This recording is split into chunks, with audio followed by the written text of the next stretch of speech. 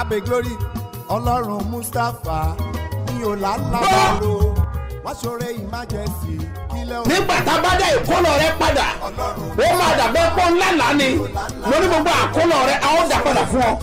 tí gbogbo ẹ tó ń gbọ́ mi lẹ́nìí àsọtẹ́lẹ̀ àkọ́kọ́ tí mo rán jáde sí ayé rẹ nìyí o ti ń fa ìkorò sí inú ayé rẹ ní orúkọ Jésù lónìí àní lónìí lórúkọ Jésù ó yá parẹ́. gbàdúrà fún gbogbo ẹ̀dá tó ń wò mí tó dẹ̀ ń gbọ́ mi lọ́wọ́lọ́wọ́ lórúkọ Jésù Ọlọ́run olùbùkún orí afẹ́bùkún fún ọ. kí ló ṣe mí kí ló ṣe mí kí ló ṣe mí kí ló ṣe mí kí ló ṣe mí. èmi tọ́lọ́run yàn èmi tọ́lọ́run fẹ́ èmi tọ́lọ́run yàn lẹ́ni ọ̀tọ̀ kí ló ṣe mí tí mo ní dúpẹ́. kí ló ṣe mí kí ló ṣe mí kí ló ṣe mí kí ló ṣe mí kí ló ṣe mí kí ló ṣe mí. èmi tọ́lọ́run yàn èmi tọ́lọ́run fẹ́ èmi tọ́lọ́run yàn lẹ́ni ọ̀tọ̀ kí ló ṣe mí tí mo ní.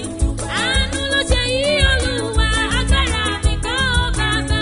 àánú ló ṣe yí Olúwa agbára mi kọ́ bàbá. àánú ló ṣe yí Olúwa agbára mi kọ́ bàbá. àánú ló ṣe yí Olúwa agbára mi kọ́ bàbá. wíwà láyé mi lò ní Olúwa agbára mi kọ́ bàbá. àánú ló ṣe yí Olúwa agbára mi kọ́ bàbá. àánú ló ṣe yí Olúwa agbára mi kọ́. àánú ló ṣe yí Olúwa agbára mi kọ́ bàbá. agbára Ọlọ́run tó ṣe èyí The power of God that done this ó tún lè ṣe jù bẹ́ẹ̀ lọ. can do more than that. ẹ̀rí tó sì níyẹn The testimony you've gotten ó lè fún ẹ ní ẹ̀rí mi tó jù bẹ́ẹ̀ lọ. can give you more abundant testimony. mo mọ nǹkan kan nípa Ọlọ́run I know something about God, ẹni tó lè sọ gbogbo. the one that can do all things. àkọsílẹ̀ ìwé mọ́ ni pé It is written in the scripture fún that ènìyàn for ó man lè ṣòro it may be possible, àmọ́ fún Ọlọ́run but with ohun God gbogbo ni ṣíṣe all things are fún possible. àwọn tó bá gbàgbọ́. To them that believe, bẹ́ẹ̀ni in aláàbíkà the name of Jesus. tó wà ń bẹ̀ sá Are you there, ṣé sir? wà ń bẹ̀ mọ́ Are you there, man? àsọtẹ́lẹ̀ It lélẹ́yìn is a prophecy. ìyanu tó máa ṣẹlẹ̀ The miracle that will take place. ẹ̀rí tó máa The ṣẹlẹ̀ testimony that will take táwọn place. èèyàn mọ̀ béèrè pé That people will ask ọ̀nà that, wo ló gbé gbà where is the way? lórúkọ Olúwa In the name of the tó Lord. dá ayé àti That ọ̀run greater the heaven and the earth. ẹni tó lè sọ The gbogbo one that can do all ó yá things. gba èrí tiẹ̀. Receive your In testimony. the name of Jesus. God, ní òní Jesus. ọjọ́ kẹrin Today the fourth tó day bọ́ sí ọjọ́ Thursday that fell on ní Thursday inú oṣù àwárí in the month of oṣù December, kẹwàá the 10th ní month. júlì bára In the name of Jesus. ìsáyélá In bukafi the name of Jesus. ìrànlọ́wọ́ kan ṣoṣo The help tó máa change story that will transform your bó o bá life. lè sàmì tó You dára can say far from lórúkọ it. Jésù In the name of ìrànlọ́wọ́ Jesus. yẹn dìde. I will rise on you. Name of Jesus God, wà á dẹ̀ Jesus. ṣe bí ọba Remain as Jésù king. Olúwa wa In Jesus' name, my orúkọ Lord. mi ò yí padà My name never changed. apostoli He's yìí apostle. Dr. SMO Mustapha JP Babasebioba láti ìjọ Seed of Christ Golden Church Land of Reality tí olùjọ wà ní Gbáremú Ìdíòbí airport area ní ìlú Ìbàdàn. He's taking me to higher level. ẹ̀yin ọmọ Ọlọ́run o. Jésù ẹni tó ń ṣiṣẹ́ agbára. látọwọ́ apọ́sítù SMO Mustapha JP Babasebioba. ó fẹ́ ṣiṣẹ́ ìyanu ìtúsílẹ̀ ìgbéga ọ̀nà àbáyọ lọ́sẹ̀ eléyìí o. ìwọ náà wà nírìírí iṣẹ́ agbára ẹ̀ lọ́jọ́ Sunday nínú ìsìn ológo láago 8 òwúrọ̀ sí 11 àbọ̀. wá wo bí Ọlọ́run ṣe ń tú àwọn èèyàn rẹ̀ lẹ̀. ọjọ́ Wednesday ní ìpàdé ẹ̀dùn àbájẹ̀mú yẹn. agbára láti ṣe bí ọba. aago 9 òwúrọ̀ sí 12 ní. ọ̀pọ̀ àwọn èèyàn tí ìrètí ti pín fún ní àṣẹ ti balẹ̀ o. wọ́n ti ń dáre rẹ̀ ṣe ní gbogbo ọ̀nà. má jẹ́ kí iṣẹ́ àmì àti ìyanu tọ̀sẹ̀ yóò fowó náà rú. darapọ̀ mọ́ àwọn ọmọ Ọlọ́run nínú ìjọ Seed of Christ Golden Church International láti ọ̀rẹ́ méjì express tàbí airport road. ẹ sọ fún ọlọ́kadà pé ọjà Orísun bá rẹ̀ lọ níbi òbí. ẹ sọ̀kalẹ̀ ní ṣẹ́bí ọba bus stop. àṣẹ àtàgbára tó máa mú ọjà bí ọba ó máa bàlẹ́ olórúkọ Jésù. mo gbé Ọlọ́run Babasebioba ga lórí ayé mi wípé Ọlọ́run tó mú mi lọ sí ipò lóyún bó ti lulẹ̀ jẹ́ pé èṣù gbógun ọ̀tá halẹ̀ ṣùgbọ́n Ọlọ́run ìyanu ju gbogbo wọn lọ. Ọlọ́run Babasebioba ju gbogbo wọn lọ. ó mú mi wá sí ipò bímọ láyé àtàlàáfíà. Mo gbé Ọlọ́run Babasebioba ga, ìpè Ọlọ́run dára sí mi. Olúwa ṣeun. Ní orúkọ Jésù mo gbàdúrà fún bàbá, iṣẹ́ ìránṣẹ́ yín kò ní dìdàkudà o. Ẹ ní fi ọmọ ṣiṣẹ́ ìránṣẹ́ yín, ẹ ní fa aya ṣe o. Ní orúkọ Jésù Násárẹ́tì ilé ògo tí gbogbo wa a máa débẹ̀ sí mi o. Ẹ ṣeun sá o. Ẹ pariwo orúkọ Jésù lẹ́ẹ̀kan, ẹ pé ẹ̀mí mímọ́, Olúwa mú ẹ̀gàn mi kúrò, kò sọ ẹ̀gàn mi dògo, ó yá àdúrà. Orúkọ Jésù, ẹ̀mí mímọ́, ọ̀rẹ́ alábá ṣe ìbádà, ẹ yára kó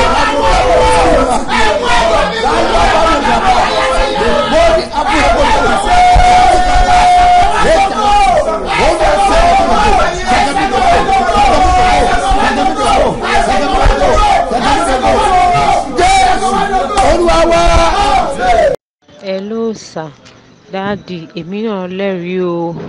Ẹ ti ní ká lọ mẹ́rin wá, èmi náà ti mẹ́rin tèmi wá o. Ó ṣẹlẹ̀ báyìí ní pé 2021 ọkọ mi ní stroke.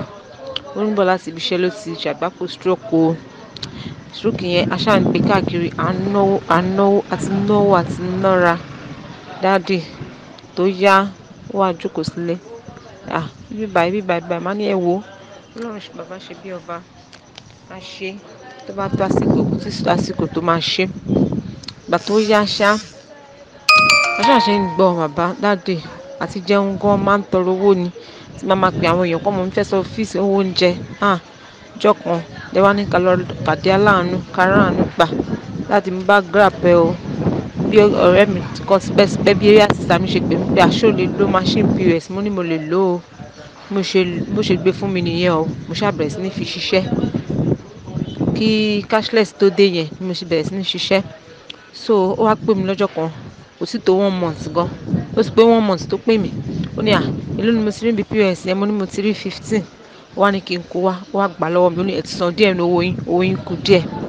Bó ṣe gbà á nìyẹn o. Àsìgbà yẹn mo ṣe fi ń ṣiṣẹ́ nìyẹn tí cashless yẹn ṣáàdì àánú ṣáà ń ṣẹlẹ̀, àwọn èèyàn fún mi lówó tí mo fi ń ṣe. Dáàdì mi náà ti dẹni tó ń lówó lákàùntì o, tó ń ṣiṣẹ́, tó ń ṣe transfer sáwọn èèyàn pé mo ní máa lọ gba cash máa lò. Dáàdì ẹ ṣé o, owó tẹ́ni ká san ni mò ń san o. Dáàdì iṣẹ́ ìránṣẹ́ yín ò ní dòkú o, ẹ ní fọmọ ṣiṣẹ́ ìránṣẹ́ o, ẹ ní fìyàwó ṣe, ẹ ṣé o dáàdì. Dáàdì ẹ bá mi gbàdúrà fọ́kọ mi o, bí tó àìsàn yìí bá ti wá lórúkọ Jésù kó padà síbẹ̀ o. Mi náwó lórí ẹ̀ mọ́ lẹ́yìn kó mú mi àdúrà kó fi òróró pa ọwọ́. Dáàdì mo tẹ̀ nígbàgbọ́ pé ọkọ mi máa dìde láìpẹ́ láì jìnnà lórúkọ Jésù. Ẹ ṣé o dáàdì o, kí n lè mú testimony ẹ̀rí mi wá o. Ẹ gbé ọwọ́ sókè. Olúwa ìrànlọ́wọ́ àtòkè. Divine help. Ìrànlọ́wọ́ àtòkè. Divine help. Ẹ yọ̀dá fún mi. Ó yá àdúrà. Yes.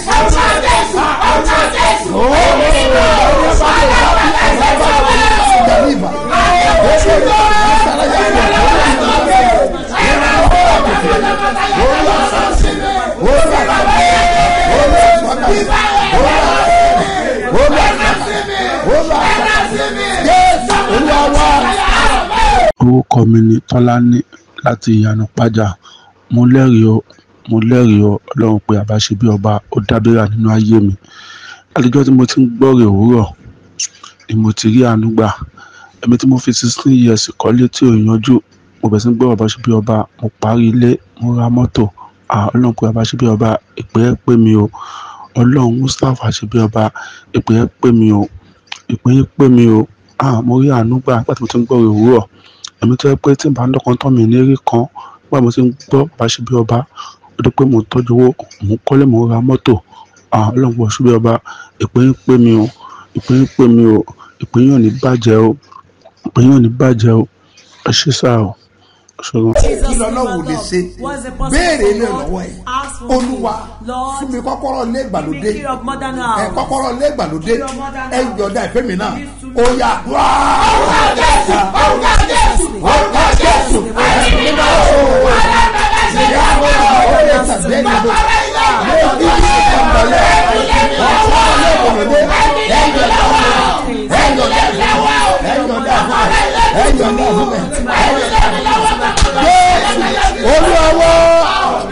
Mo rán ọ̀rọ̀ jáde I send for the fún word àwọn tó lè to sàmì those that can say àtàwọn amen. tó wà ní And the Facebook people of tó Facebook, lè táìpù you àmì can type your kó o lè amen. sí àpúrógámù I can share this iná program jìlàbò in the name mo of wí Jesus. lórúkọ Jésù I pronounce the lórí name of àná Jesus today and Ọlọ́run mi á today. dá ọ lọ My God, we in the answer name you. of Jesus.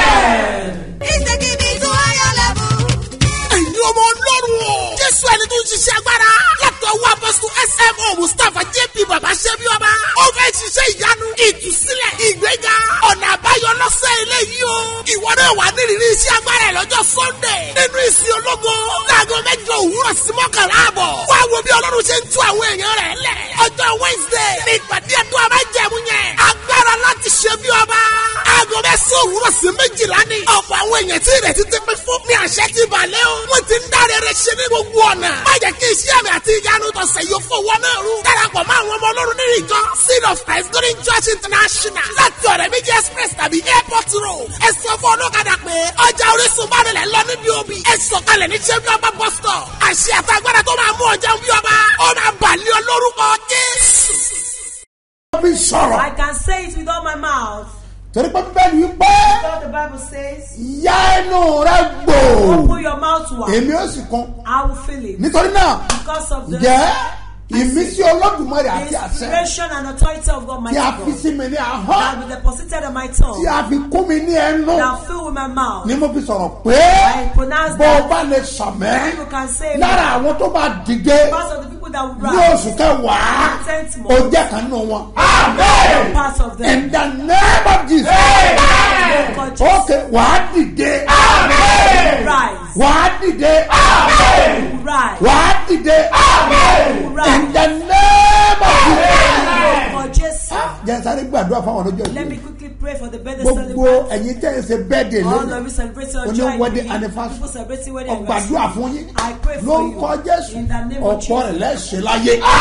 Celebrate more. Nínú ọrọ̀. In Nínú riches. ìbùkún. In blessing. Àti inú ọlá. And wealth. Gbogbo ẹ̀ tẹ́ ẹ ṣe ayẹyẹ All mìíràn. of us celebrating other Tí inú yín ń dùn that you are rejoicing right now. Ó yẹ gba físà ló léyẹ. Whether you receive your Bóyá ẹ̀rọ kan visa, tuntun. you bought no car, Bóyá ìsílẹ̀ tuntun. you are doing house Bóyá ẹ̀kọ́ lọ warming, sílẹ̀ tuntun. you just bought a new Ní house. ìmọ̀ tó ń ṣẹlẹ̀ I ńbẹ̀. don't know what's happening. Èyí tẹ́ ẹ gba físà. Those of you that you receive Gbogbo visa, ayọ̀ tó ń ṣẹlẹ̀ lọ́wọ́lọ́wọ́. everything of joy Èyí that tẹ́ is ẹ ṣe happening, bímọ tẹ́ ẹ ṣe those kó that mọ̀. just deliver a Mo baby, you are gbàdúrà doing fún yín. ceremony, I pray for you. Ayọ̀ dé nìyẹn. Joy has Kò come. ní pàdé ìbànújẹ́ láyé.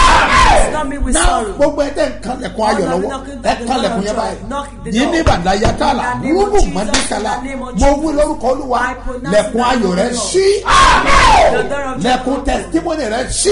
Amen. Ó ṣe bí ọba. Rain has come. Ọlọ́run á bẹ̀ owó. Visit Ayé àfọ̀. Allah will Bẹ́ẹ̀ ni yóò rí. So Jésù Olúwa wa.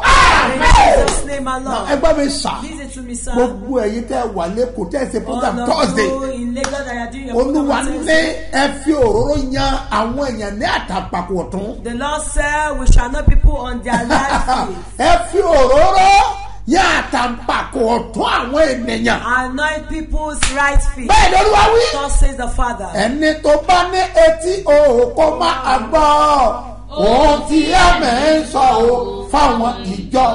Bẹ́ẹ̀ ni Olúwa wí. God says the Father. Gbogbo ẹ̀yin tẹ́ ṣe program Thursday. All of you that hear your program on Lágbára Thursday, Ọlọ́run. by the grace of Ní God, Olódó, at nílùú Olodo, Ìbàdàn, Ibadan, àti ní Muslim, Muslim, nídìí Ọ̀ṣun. Idioson, Àwọn náà máa ṣe lónìí. they will do that program today. Àtàǹpàkò ọ̀tún. They will not Ẹ fi òróró ẹ̀yin àlùfáà. all the Ẹ man fi òróró sí. anoint them. Ẹ gbọ́dọ̀ pààrọ̀ ọjọ́. You must not change that day. Ẹ gbọ́dọ̀ sọ di Sunday. You must not postpone it to Sunday. Thursday ni Olúwa wí. The Lord pronounced Ẹ bá Thursday. gbọ́ mi sà. Listen to Ní me, sir. Friday. On Friday, Ìkan ọ̀tọ̀ ní. this is a new thing. Olúwa wí pé. The Lord Gbogbo said, ẹ̀dẹ̀ jẹ́ Friday. all of you that on Ìbájẹ́ pé ti Friday, jẹ àkàrà ní ọjọ́ Sunday. whether you visit your bread on Ẹ ó Sunday, tó padà jẹ́. you will eat it Ní ọjọ́ again. Friday ọ̀la. On Friday Ìbá ní tomorrow, ọ̀tà. where at Ó Ọ̀tà. máa ṣẹlẹ̀ It will bẹ́ẹ̀. take place. Ẹnìkan ló wò mọ àdírẹ́sì Somebody tó said lọ́tà. they don't know the address of Ojú Ọ̀tà. òre bus stop. Ojú Ore bus stop. Ambassador College. Ambassador Ní College. Sango Ọ̀tà. Sango Ọ̀tà. Bó bá ti débẹ̀. Once you Sọ get pé òun lọ ṣe bí ọba. tell them you are Ó going to máa show ní Ọba. agbára. You to be Ìyanu ìsọ̀rù nìyẹn máa jẹ́ It will be our ìyẹn vigil. nìkan kọ́ Not only ní that, agbára Ọlọ́run by the grace of agbára God, Ọlọ́run by the grace of ní God, ní àgbàdo ọjà àgbàdo ọjà. bẹ́ẹ̀ ni Yes. láago méje By 7 ní ọjọ́ Friday on Friday, ìpàdé náà wà there bẹ́ẹ̀ will be program there. ẹ wá gbọ́ ilé ìsà Listen to this, gbọ́ ilé sir. ìsà Listen to lágbára this. Ọlọ́run By grace of ní God. nọ́mbà 116 Number 116 Ìdúró Ìdúró church bus stop Church bus stop Fagba Lagos Nigeria Lagos, Nigeria. lágbára By Ọlọ́run grace of God, ìsọ̀rù náà wà bẹ́ẹ̀ there will be a vigil. ẹ wá gbọ́ ilé yìí o Listen to this. mo máa wà ní Fagba I'll be as Fagba. lágbára Ọlọ́run By grace of ní ìsọ̀rù God. yẹn In that vigil, mo máa wà ń bẹ̀ I'll be there. aago méjìlá by ni 12, màá gbá máa I'll take the aago microphone. káàbọ̀ By máa sọ máìkì 1:30 lẹ̀ I'll drop the mo ń microphone. lọ sí Ọ̀tà I'm going to tó bá Ọ̀tà. ti ń di aago méjì àbọ̀ By 2:30 mo máa gbá máì I'll take the microphone ní Ọ̀tà at Ọ̀tà. máa dẹ̀ wọ́n bẹ̀ I'll be tó bá there. di aago mẹ́rin kọjá By past máa 4, sọ máìkì lẹ̀ I'll drop the mo microphone. padà bọ́ ń bàdàn I'm coming ẹ back to lànà Ibadan. mọ̀dáyà In the name of ẹ Jesus. gilabodò In nómù the name of ẹ Jesus. gínà mọ̀dọ́yọ̀ In the name of gbogbo ẹ tó ń gbọ́ mi àmì Everyone dà that is hearing mo me, bá ní àṣẹ I authorize. lórúkọ Olúwa In the name yóò of the dá Lord. ayé àti I pray the heaven ọ̀run and the earth. ayé rẹ̀ á dìde Your life will in the rise. name of Jesus Lórúkọ now Jésù. kí lè Olúwa ní kí n fi gbàdúrà What does the Lord ask me to pray with? Ọlọ́run ti gbé ènìyàn dìde The Lord that elevate. Ọlọ́run fẹ́ gbé ọ dìde Want to elevate you. jẹ́ kí n sọ kíní kan fún Let ẹ me tell you something. ó lè ti pẹ́ tó ti ń You gbàdúrà have been praying for a long fún time ìgbédìde for lifting. bóyá kò tí ì ṣẹlẹ̀ Maybe it has not taken ó lè ti place. máa béèrè You have been asking kó mọ ètí ìrìn gbà and you have not ó received. wá ń doubt ní ó kan àyà Ó rẹ̀ ṣiyèméjì yọ. why are you doubting God Kí ló yẹ tó ṣiyèméjì sí my Ọlọ́run? God is able to do it Ọlọ́run mi lágbára láti lè ó máa gbé ẹ dìde You will èmi mo sọ elevate fún and be more than the ẹ country. èrú dàná In sàyà the name of Jesus. ipò wo ló wà yẹ What's the condition? àṣẹ ọ̀run gbé ọ dìde in the name of Jesus Lórúkọ Jésù. gbọ́ mi sà Listen, sir. èyí tó ṣẹlẹ̀ What ní ojú korojú báyìí physically ó máa ń ṣẹlẹ̀ do happen ní inú ẹ̀mí in the spirit. àwọn kan wà There are some people. ayé ló dá wọn wólẹ̀ The enemy make them to wọ́n be ti dìde stagnated. tẹ́lẹ̀ wọ́n ti rìn They will be walking ayé before. padà dá wọn The wólẹ̀ enemy later make wọ́n them di ẹni tí ò lè rìn to be mọ́ walk. They become the one bẹ́ẹ̀ that ni cannot walk. àwọn kan wà There are some. wọ́n ti ń dá ayé ara wọn gbé They have been ṣùgbọ́n lẹ́kẹ̀yìn But the Lord wọ́n dá wọn wólẹ̀ they press wọ́n them di ẹ down. tó ń wojú They are kó looking tó ní unto fún wọn jẹ people because ẹgbọ́n they mi are sà free. ẹgbọ́n mi Listen, sà sir. Listen, sir. àfi kó dìde You must rise. àfi kó dìde You must rise. ẹgbọ́n mi sà àwọn kan wà There are some. ọjọ́ tí wọ́n ti bí wọn The day they give back to wọ́n them, dìde rè rí they will never stand up to ayé walk. dá wọn wọ́n láti bí wọn The enemy has made them ní crippled wọn àti from rìn birth. ó ṣẹlẹ̀ ní bíbélì It náà happens also in the Bible. ìkan ṣẹlẹ̀ There is nínú one that ìṣe happened àpòstẹ́lì in the Acts of ẹ bá Apostles. wò ó Let's kí read. ló ṣẹlẹ̀ What happened? ní orí kẹta Chapter 2, wọ́n ka ẹsẹ̀ kejì verse títí 2 dé ìkẹfà to 6. wàá rọ̀ sí ẹ̀ You will quickly kí ló read ṣẹlẹ̀ what bẹ́ẹ̀ happened. wọ́n sì gbé ọkùnrin kan tí ó yarọ. ẹgbọ́n kan tó sọ o Listen to what he says. ayé ló gbé gbígbé It débẹ̀ was the enemy that carried bìkọ́ him. ọ yarọ He was late. àìmọye àwọn èèyàn tó There ṣiṣẹ́ are people that work bọ̀ tí iṣẹ́ wọn yarọ that their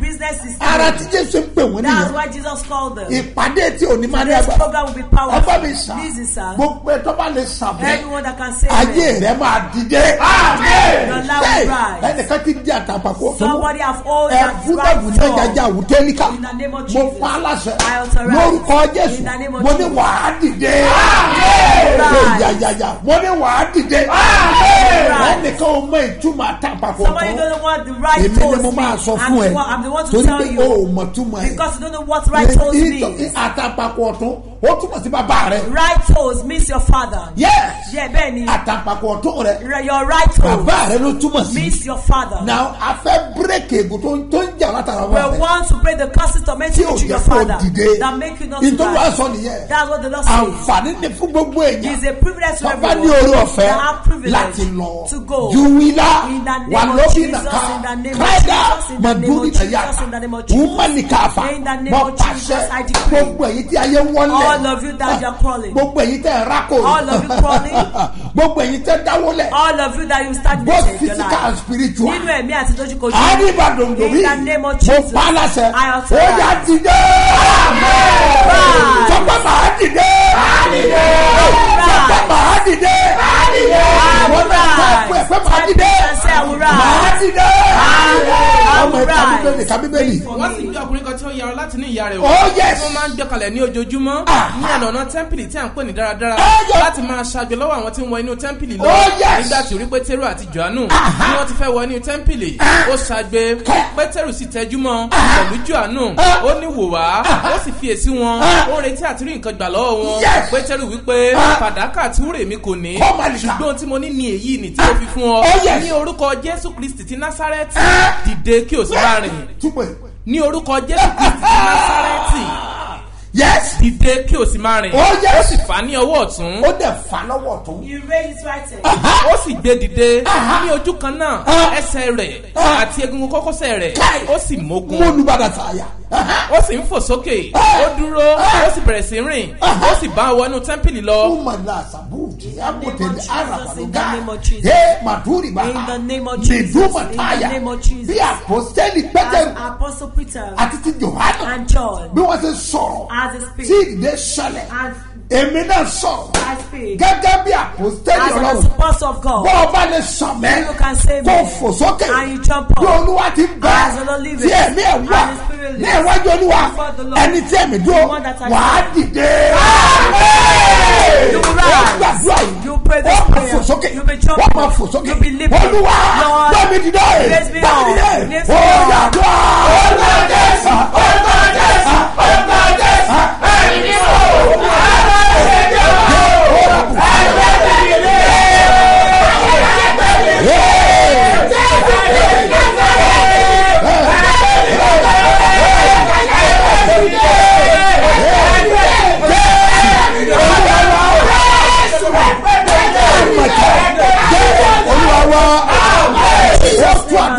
you repeat the ó tú prayer. àwọn pariwo You will shout. jésù olùgbàlà Jesus the Savior. ègún lé bàbá The causes of my tọ́ni father. mi ní dìde That's how ó yẹ já pray, já pray, já pray, já pray. ó yà dùá yes yes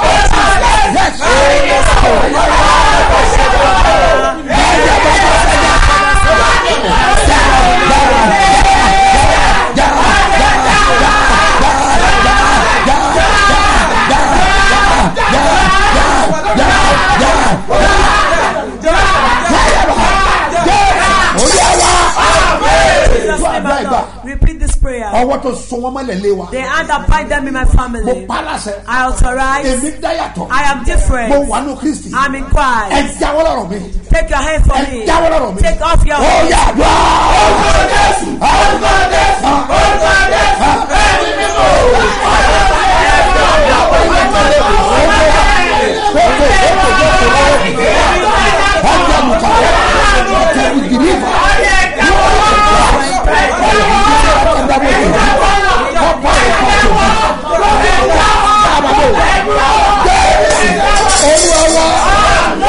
Jesus name I don't authorize. Mèmí ò mà dábàá o. Not suggest. Bọ́ ọba lè sàn mí. People can save Ní me. orúkọ bàbá. In the name of the Àti tí Father, ọmọ. of the Son, Àti tí ẹ̀mọ́. and of the Holy Wàá Spirit. dìde. Rise. Mo tajú mi kán. I sprinkle Mo my wo eyes. ẹ̀yìn ènìyàn. I look at the people Tí ẹ máa ń sọ̀rọ̀ má jẹ̀mú yín. that pay your covenant offering, Tẹ́ ń sọ́pọ́tì prógámù. that support this program. Tẹ́ ń gbóhùn olúwa. You are hearing the voice Tí ẹ of sì ń God, gbàgbọ́. and you believe. Mo tajú kán. I Mo look wọ̀ ọ́ up. lọ́kàn. I look afar. Mo sọ tẹ́lẹ̀ sáyé. I prophesy to your Bí life. olúwa ti ń bẹ. As the Lord lives. Tí ẹ̀mí ẹ̀ wà. And his spirit Tí lives. wọn bá tilẹ̀ ń dìde ní ìran If they rẹ̀. did not rise in your family. Àmọ́ ìwọ. As for you. Ní orúkọ In Jésù. the name of Ayé Jesus. rẹ̀ máa dìde.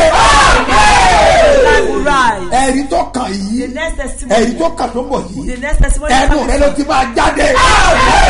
Prophesy. Name of Jesus. In the A name gbọ́dọ̀ of máa Jesus. gbàdúrà fún yín. We must be praying for you. Because you are the most supporter Torí pé ẹ̀yin alátìlẹyìn. of this ministry. Iṣẹ́ ìránṣẹ́ Mo yìí. dẹ̀ mọ̀ pé And I know that Ọlọ́run mi tó ń support my yìí God that kò supports ní fi ọ́ sílẹ̀ will láìláì. never forsake you. Ọlọ́run á bùkún fún yín. God will bless you. Gbogbo ẹ̀yin tẹ́ máa sán lélẹ̀. All of you that pray Bẹ́ẹ̀ today. ni Yes. ẹnìkan dádì mi Somebody ìmọ̀ said ìtàn that. sọ̀rọ̀ ẹ má jẹ̀ I mú. don't know how much they pay for coming Nigeria out. money 1,000 naira. Ẹgbẹ̀rún kan náírà náà Bẹ́ẹ̀ ni. ni. Yes. Àwọn kan ti bá tiwọn dé Some 100,000. people have been paying 100,000 naira. Young guy kan wá bá mi. Ọ̀dọ́mọkùnrin kékeré kan came to me. Ó ní mo tiẹ̀ fẹ́ máa ṣe tèmi lọ́tọ̀. He said he wants to do it in a Ó different form. ẹ fún mi ní àkáǹtì mi mo ní That give me the account number. àkáǹtì kan náà yẹn náà ló bí Is that same account number you deposited ó ní mo fẹ́ into? kẹ́ máa rí mo ní kò ní I want ìdí to be seen. ṣé I ní don't need to do it. Do kọ̀kọ̀ it ọlọ́run mi in àṣẹ ní secret, and my gbangba God will reward onítorí mo openly. fẹ́ máa san 200,000 He wants to be paying 200,000 ọlọ́run mi naira. tí wọ́n sọ fún My God has to pay 60. ìgbà tó ń san 1,000 When you are paying 1,000 tó di naira, 2,000 ṣé mo mọ̀ 2,000 did I know? gbà tó di 5 ṣé mo mọ̀ When it becomes 5, gbà ó di 20 ṣé mo mọ̀ when it becomes 20, gbà ó di I 100 ṣé mo know. mọ̀ When it's kò increased ní to ìdí kí n 20, mọ̀ 200 I don't know to do just do it for shame. ọlọ́run mi dẹ̀ ń wò ẹ́ And my God sees you. jìlá In the name of fídùú Jesus, bàtà in the name of owó Jesus. òjijì tó rí rí This time money you never lórúkọ receive. Jésù In the name ẹ̀ of má kó Jesus. darí ẹ̀ sáré. Holy Spirit will direct to your ẹ mú life. báyìí kẹ́ kọ́ Take your sílẹ̀ pen and mo write máa the pe account number. àkáǹtì I'll call the nọ́mbà ẹ account jẹ́ number. sáré sọ ilé Let me quickly say this. àwọn kan Some people, wọ́n máa ń comment sí inú Facebook they will comment on the Facebook. then àwọn kan máa ń sọ àwọn tó comment Some people will be monitoring Wọ́n á people that máa message comment. wọn. They will message them. wọ́n lè sọ pé àwọn fẹ́ kó join link kan They want you to join kó the join prayer kan You join a prayer kó link. join meeting kan You join a oríṣiríṣi náà ń meeting, gbé wọ́n they come in different èmi ò form. mọ tó ń ṣe wọ́n I don't know what's wrong with èmi ò them. mọ ó I don't know. àmọ́ But ọlọ́run mi bọ̀ wá farahàn wọn my God will appear to them. wọ́n á mọ̀ kọ́ lọ́n bẹ́ẹ̀ sí They will know that God is a wọ́n ti Zion. máa mọ̀ They will see sábà ní me. kó link kan kó join yìí If they ask you to join a nọ́mbà kan link kó o or pè click on a link, you call meeting the kan kó o number, join there is a meeting you ẹ should mọ̀ dá wọn join. lóhùn Don't answer kì í them. ṣe bàbá ṣe bí ọba That's not kì í ṣe Babasebioba. bàbá ṣe bí ọba It's not fraud ni Babasebioba. wọ́n o They are only. scammer ni wọ́n o They are ẹ mọ̀ scammers. dá wọn lóhùn Don't mind them. ìyẹn nìkan kọ́ sá Not only the one. onírúurú ni wọ́n lè gbé They are fídíò different, but they can take tí mo a ti video record clip. àti ṣe program The video clip of wọ́n á the gbé sí ẹ program. àwọn gbàdúrà fẹ́ gbàdúrà They will be praying wọ́n á ní and bàbá she pray ṣe bí for them. They say that she ọba ó ṣe worship bàbá ṣe God. bí ọba ṣe máa gbàdúrà pé How tó Babasebioba- tí wọ́n ní òní bàbá ṣe bí We ọba pray for you and you not speak with fẹ́ẹ̀kì ni Babasebioba. gbogbo ẹ̀ Ayédèrú ẹ ni. mọ̀ dá wọn lóhùn Don't mind them. ogun ayé ò ní borí Battle of life will not lórúkọ overcome you. Jésù In the name ó of ní bọ́ Jesus. sọ́wọ́ You will not ó lè ní forfeit wọn kò sí tí wọ́n lè it. béèrè They are lọ́wọ́ scammers or nítorí fraudsters. ìgbàgbọ́ tó ní sí Because of the Ọlọ́run ṣe faith bí you ọba have to God á and lè Shebioba. kó máa dá wọn Will lóhùn make you to respond but to èmi ti them. sọ fún ọ But I have told ìwọ dẹ̀ you. ti gbọ́ And báyìí you've ẹ heard mọ̀ them. dá wọn lóhùn Don't answer them. ogun ayé ò ní borí yín Battle of mẹgàsà life will overcome you. rògànà In the ló name of kọjá Jesus. ayé rẹ̀ á dìde Your life will rise. dádì mi mọ̀ tí ìlà He kàdúrà said that they have not seen their account kọ sílẹ̀ number. Write it kọ down. sílẹ̀ Write it.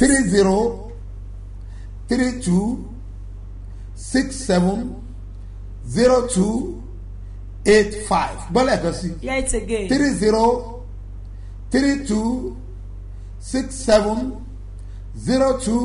3032670285 Mustapha Solomon Moses ló máa gbé jáde ní Fort Bank èkejì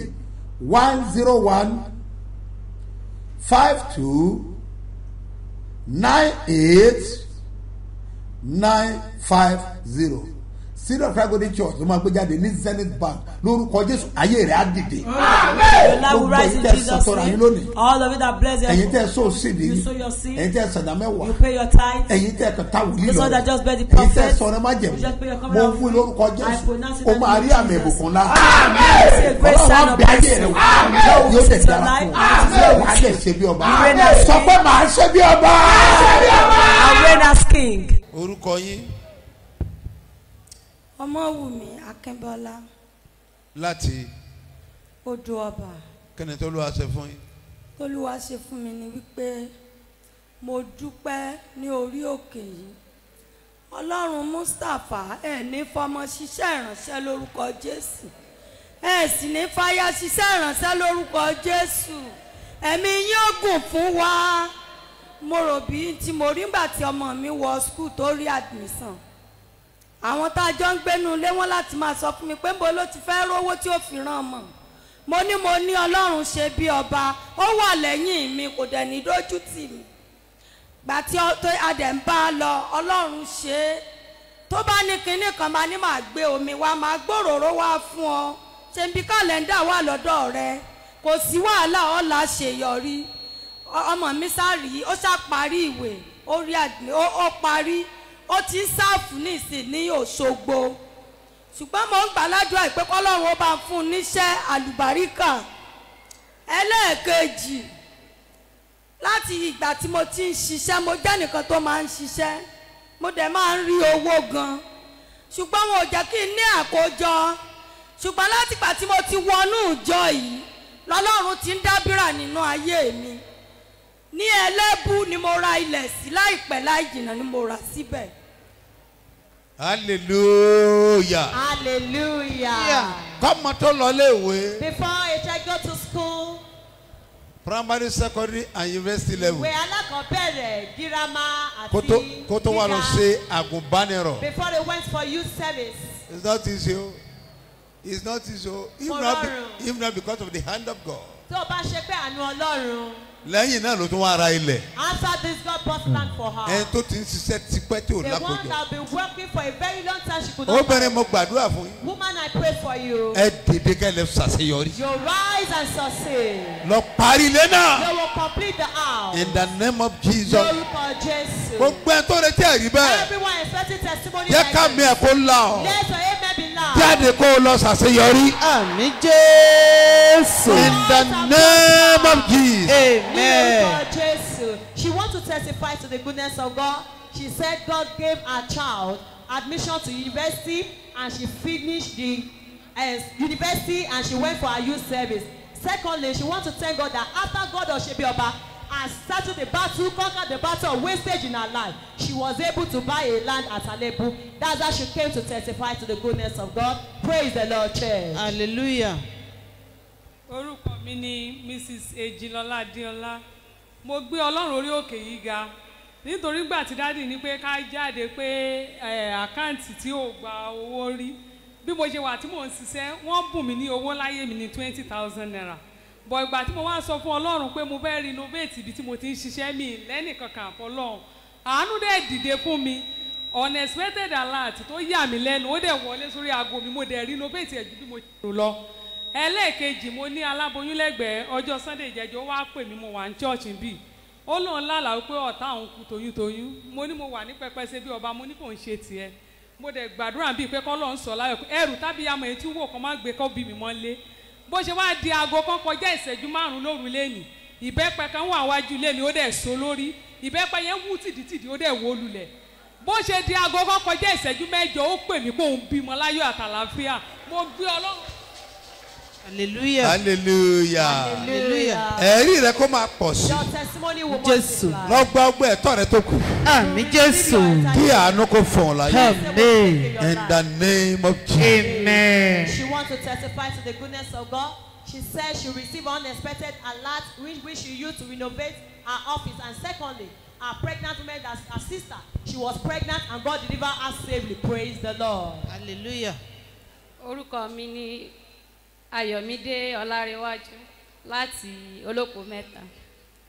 Ó ṣẹlẹ̀ wípé prayer tá a ṣe lọ ní ìjẹ̀jọ́ bá ṣe parí prayer yẹn tán fún wa ní candle tán mo sáà mo lọ lé mo lọ tán mo tan candle yẹn bó ṣe dijọ́ Monday tí mo máa jáde báyìí mo dẹ̀ ń ta Bódìjà mo ti ń tajà mo ń ta minerals tí bá ń lọ láàárọ̀ máa ṣe ẹyin sínú ke máa gbé dání mo ṣe kọ́kọ́ jáde tí mo bọ́ lẹ́nu mọ́tò Bódìjà báyìí lẹ́nìkan kọ́kọ́ páàkì mọ́tò sí mi lẹ́gbẹ̀ẹ́ ó ṣáà ń pè mí mọ́gà èmi àtẹni yóò da nǹkan kan pọ̀ ó ṣáà pè mí pé èmi lòun ń pè èló ni gbogbo ẹyin tó wà nínú ke yẹn mi ò ká ṣé kí n bá yín kà lójú ní kí n kà kí n kó sínú láìlọ́nù iye tó bá jẹ́ òun fún mi lówó ẹ̀ wọ́n bá tọrọ mo ṣáà gba láìlọ́nù mo ka gbogbo ẹyin yẹn ó dẹ̀ máa ń kúnnú kí mo ka gbogbo ẹ̀ ó dẹ̀ káwó mi lé mi lọ́wọ́ mo ti ẹ̀ tún sọ pé ẹ jẹ́rìí ẹ̀ ó ní rárá o tẹ́ bá ti lè kà á tó ti pé ẹ gbowó yín ó dẹ̀ kówó mi fún mi bó bá tẹ̀ bá ti gbẹ̀yìn ẹ̀ dání báyìí mo tún máa lọ kó minerals pure water máa kó sí orí màá ṣáà máa kiri mo ṣe tó di bí aago kan báyìí kọ́sítọ́mà mi ti máa ń bá mi rajà lójoojúmọ́ ìyẹn náà bá tún pè mí ló bá ní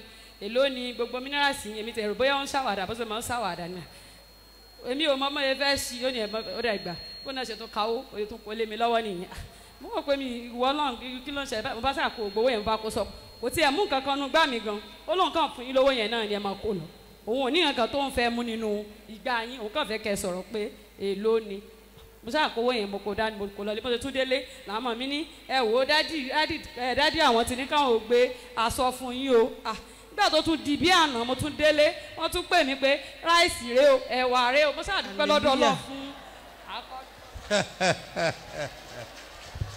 oh my God so nìkan ló ń ta minerals ń bẹ̀ ni. Is she the only one selling soft drinks? so nìkan ló ń tẹ̀yìn ni. Is she the only one selling hair? àní tó o bá jẹ́ ọmọ seed of Agodi church. If you are ọmọ ìjọlúbi ti Kristi. tó o bá jẹ́ ọmọ ṣe bí ọba lóòótọ́. If you are truly bona fide member of the church. gbogbo ọ̀nà ló ti máa pàdé àánú. Àmín Jésù.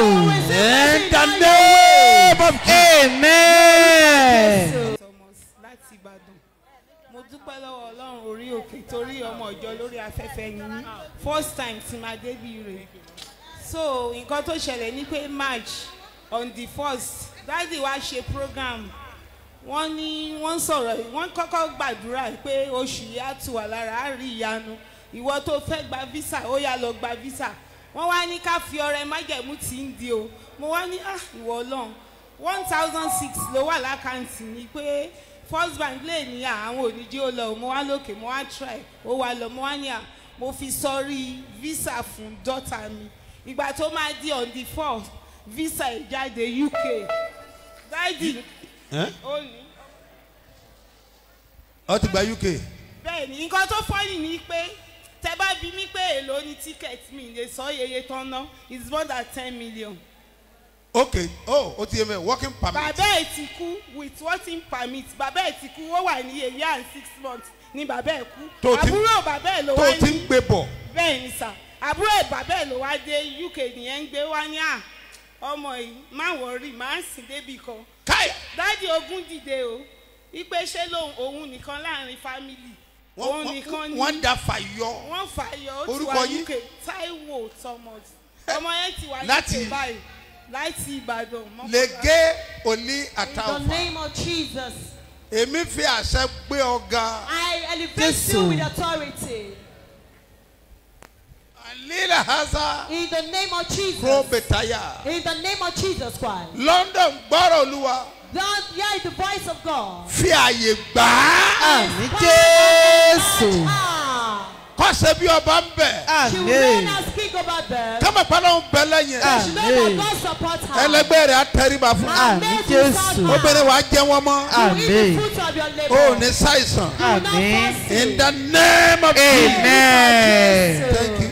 Ẹjọ́ ta lè rí kàn náà. Èmi lè rí kàn. Bó o bá gbàgbọ́, ẹ̀rí rẹ dé kankan. Àmì Jésù. The name of Jesus. Amen. She wants to testify to the goodness of God. She said when the beginning of the month when our Father in the Lord asked us to pray with our covenant offering, she had 1 seat and she prayed with it, she paid. After it, God granted our daughter UK visa. That's how she came to testify to the goodness of God. Praise the Lord. He's taking me to higher level. Ẹ̀yin ọmọ Ọlọ́run o. Jésù ẹni tó ń ṣiṣẹ́ agbára. Látọwọ́ apọ́sítù SMO Mustapha JP Babasebioba. Ó fẹ́ ṣiṣẹ́ ìyanu, ìtúsílẹ̀, ìgbéga. Ọ̀nà àbáyọ lọ́sẹ̀ eléyìí o. Ìwọ náà wà nírìírí iṣẹ́ agbára ẹ̀ lọ́jọ́ Sunday. Nínú ìsìn ológo.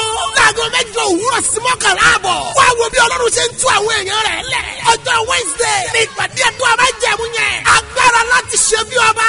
Aago 9 òwúrọ̀ sí 12 ní. Ọ̀pọ̀ àwọn èèyàn tí ìrètí ti pín fún ní àṣẹ ti balẹ̀ o. Wọ́n ti ń dáre rẹ̀ ṣe ní gbogbo ọ̀nà. Má jẹ́ kí iṣẹ́ àmì àti ìyanu tọ̀sẹ̀ yóò fowó náà rú. Darapọ̀ mọ́ àwọn ọmọ Ọlọ́run nínú ìjọ Seed of Christ Golden Church International. Láti ọ̀rẹ́ méjì express tàbí airport road. Ẹ sọ fún ọlọ́kadà pé ọjà Orísun bá rẹ̀ lọ níbi òbí. Ẹ sọ̀kalẹ̀ ní ṣẹ́bí ọba bus stop. Àṣẹ àtàgbàdà tó máa mú ọjà bí ọba. Ó máa bàlẹ́ olórúkọ Jésù.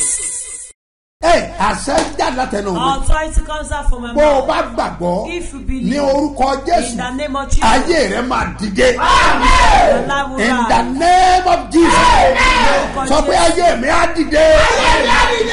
Sọ pé ayé mi á dìde.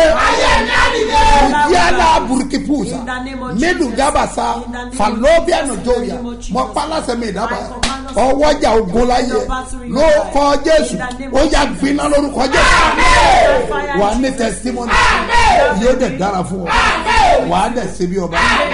Bẹ́ẹ̀ ni yóò rí. Jésù Olúwa wa. Lórúkọ Jésù wà á rí àánú gbà. Ìlérí àṣẹ fún ọ. A ní Port Harcourt. Jẹ́mu ká àwọn kan máa sọ pé àwọn ò mọ̀ pé a ní church mẹ́ta mẹ́ta. Did you know we have 3 branches in Port Harcourt? Ìkẹta ló wà ní Civic Center. Civic Center. Lẹ́gbẹ̀ẹ́ Ẹnẹká Health Center. The 3rd one is at Health Center. First Market. First Market. Níbi roundabout yẹn. That roundabout. Ní Ẹnẹká. Ẹnẹká. Tó o bá ti débẹ̀ wá ti rí Once bọ́ọ̀lù you get there, náà. you see the. Ibẹ̀ ni church wa wà. That's where our branches. Health Center. Health Center. First Market First roundabout. Market roundabout. Ní Ẹnẹká. Ẹnẹká. Ní Port Harcourt. In Port Harcourt. Wà bá church wa ń bẹ̀. You will see our branches. Lórúkọ Jésù. In the name of Wà á rí Jesus. àánú gbà. Amen. Wà á rí àánú gbà. Wà á dẹ̀ ṣe bí ọba. Ìpàdé tiwọn wọn to our program ìrọ̀lẹ́ Wednesday is Wednesday àti ọjọ́ evening Sunday and Sunday. ó ṣe pàtàkì It's very ẹ darapọ̀ mọ́ àwọn important. Ọlọ́run Join the children of lórúkọ Olúwa God in the name of the ògo Lord. rẹ̀ á jáde ẹ gbọ́ mi sà mo pálásẹ̀ mi ò dábàá ọwọ́jà ogun láyé ó máa gbiná lórúkọ Jésù àwọn nọ́mbà 2 ló máa ní ìpàdé láàárọ̀ yìí Number 2 we have program. ìyẹn ló wà ní behind major supermarket Behind major supermarket. Rumosi Junction ní Port Harcourt àárọ̀ Thursday làwọn máa ṣe program wọn That's when they have their but program. number 1 tó jẹ́ zona headquarters The first one which is zona headquarters. Wednesday láàárọ̀ They will have their làwọn máa program ṣe Wednesday ìpàdé morning. Unity Hall Unity Hall. along East West Road Along East West before Road. Elios yẹn before Elios Bridge yẹn Elios Bridge. opposite Royal Lane Opposite Royal Motor Lane, Park Motor Park. Port Harcourt Port Harcourt. ẹnìkan gbọ́ mi Somebody is o here. tí ì rí àánú rí àbí You now obtain èmi mercy sọ fún ọ before pé you can ó yá see lọ rà àánú gbà ó dẹ̀ máa mercy. dára fún ọ Amen. wàá dẹ̀ ṣe bí ọba má gbàgbé pé forget that. ayé ti ń bẹ nílé ọ̀dàgùn tán ẹwà ògo rẹ pé ọpẹ́ máa bọ̀ wọlé nísinsìnyí ẹwà ògo rẹ pé ọpẹ́ máa bọ̀. Lórúkọ Olúwa tó dá ayé àti ọ̀run ayé rẹ̀ á dìde. Mo ní kí Ìkẹjà kó múra sílẹ̀ máa júwe address next week yẹn máa ní agbára ìnájú nìfà ló kọ Jésù ayé rẹ̀ máa dìde wàá dẹ̀ ṣe bí ọba mo ní wàá ṣe bí ọba mo ní wàá ṣe bí ọba ológun ẹrú ìlú Ìbàdàn ní ọ̀la ìpàdé pàtàkì wà lágbára Ọlọ́run ó ṣeéṣe kápàdé wòlíì lọ́bẹ̀ ní ológun ẹrú méjúlì bàbá ló kọ Jésù mo ní ayé rẹ̀ á fọ́ mo ní ayé rẹ̀ á fọ́ wàá dẹ̀ ṣe bí ọba mo bless àpẹẹrẹ bàbá yẹn mo rán ẹ̀jẹ̀ Jésù sí mi ó máa ṣe iṣẹ́ agbára ó máa ṣe ìtúsílẹ̀ ó máa ṣe ìdáǹdè ó yá lọ bó èyí wá àṣẹ mu bẹ́ẹ̀ Jésù Olúwa wa ọdún sẹ́nìkan fi dá lójú pé